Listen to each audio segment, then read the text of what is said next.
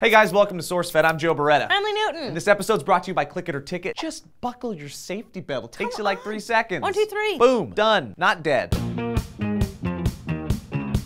An international scale chest-puffing schoolyard round of what you gonna do about it has ended with Russia refusing to allow American astronauts to accompany cosmonauts to the International Space Station. It kinda went like this. Hey Russia, stop trying to aggressively annex Crimea. Lots of people in Ukraine don't want you to do that, and honestly, your land grab kind of unnerves us. Oh yeah, what are you gonna do about it? Well, we're gonna hit you with a bunch of sanctions, and NASA's gonna refuse to work with your space agency. Except for hopping rides to the International Space Station. We still need you guys for that. What you gonna do about that? We're gonna laugh hearty Russian laughs and refuse to take you to the International Space Station, resulting in an entirely Russian space station crew effectively turning it into Russia in the sky. We're calling it Sky Russia. Okay. This Russian-American rocket carpool buddy system would cease in 2020. After that, NASA will have to find alternate means to ferry up to the ISS, which could prove itself to be pretty problematic since NASA decommissioned the Space Shuttle program back in 2011, which I still think is stupid, and even though it's something I have no control over, I refuse to get over it. Oh yeah. Now right now, Russia's taxi to space costs $60 million per American astronaut.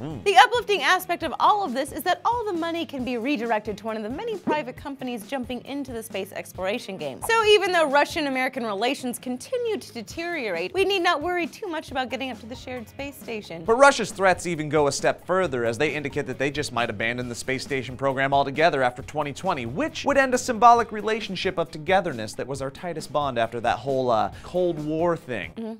I've heard of it. Russian components aside, the ISS could still function, with the likes of US, Europe, Japan, and Canada sticking around to operate the thing. It's complicated, but doable. And should be done. The ISS is our jumping off point into the great beyond. The knowledge that could be reaped from that is too important to just let the thing float around in orbit forever. Get back on board and send US shuttles to space. Come on! Take some pride. If we don't go to space, who will? Very upset about our lack of pride in our space program. So much so that I forgot to wear an undershirt and you can see my nipples. Oh, look at that. Let's name them, huh? Yeah. I'm gonna say Frank and Jank.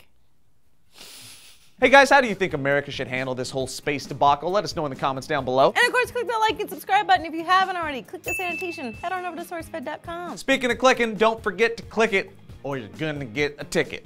Ooh. Click it or ticket. Nice. Nipples. Jank, are you okay?